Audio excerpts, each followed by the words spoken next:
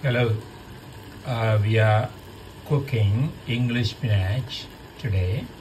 We bought the nice spinach leaves and we are going to cook with onion and chilies.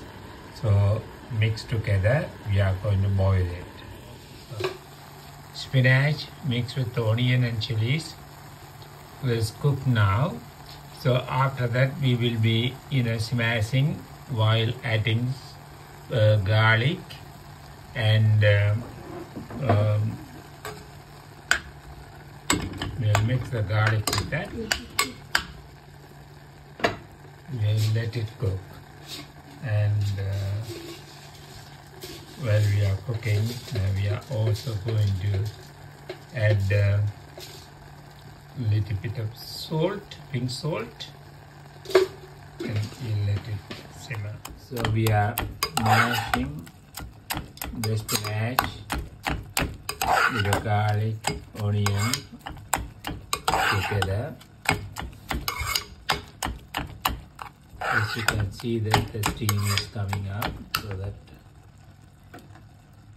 then while we are doing that, we are going to add almond milk instead of coconut milk.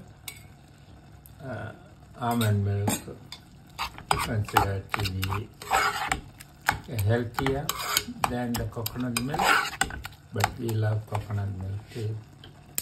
Then after that we will boil it. That's the final product of the cooked spinach. We call this kire curry or spinach curry, and look very green, very nice. You can see the juice coming out of that. It will be very, very fantastic. English spinach curry. To add to the English spinach curry and also to dal, we tempered the spices like fennel seeds, the curry leaves, and dry chili, mustard seeds, and then now we are going to add that to our English spinach curry. That adds the aroma of the curry. Then that is the end of the English spinach curry.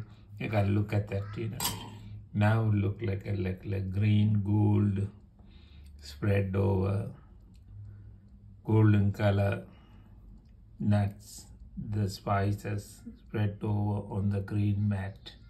Thank you.